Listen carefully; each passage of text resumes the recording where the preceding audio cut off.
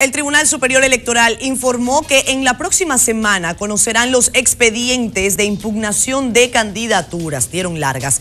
Ese pronunciamiento luego de que el presidente de la Junta Central Electoral, Roberto Rosario Márquez, expresara que las boletas electorales han quedado definidas y que van a ser confeccionadas de esa manera, aunque el tribunal no se pronuncie sobre las impugnaciones de candidaturas. Catherine Sánchez, en directo, nos informa. Adelante, Catherine.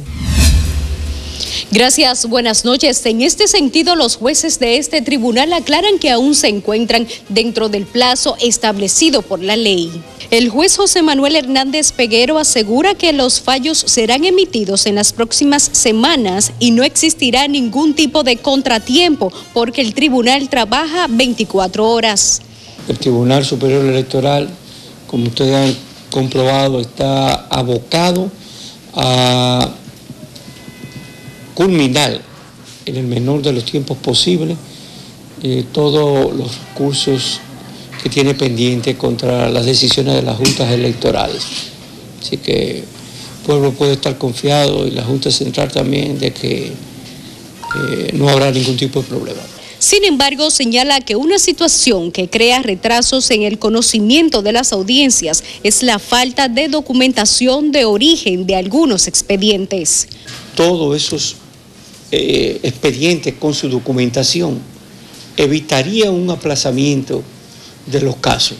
Es decir, que hay expedientes que le falta la documentación original de la Junta Electoral, como nuestro reglamento manda.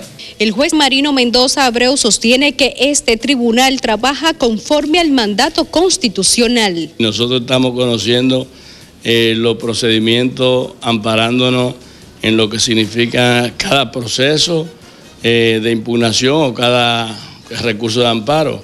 Y nosotros estamos actuando y vamos a decidir. En tanto que el director contencioso electoral explica los plazos establecidos en el reglamento del Tribunal Superior Electoral para el conocimiento de los expedientes. Debe de haber temor en los candidatos que han apoderado diferentes instancias, ya que la ley impone, vamos a decir, 5 días para el tribunal conocer y tomar la decisión de los recursos de apelación del cual ha sido apoderado. En el día de hoy, el Tribunal Superior Electoral declaró inadmisibles 5 expedientes de 32 casos de impugnaciones. Con estas informaciones, retorno al estudio. Muchísimas gracias, Catherine, por el reporte.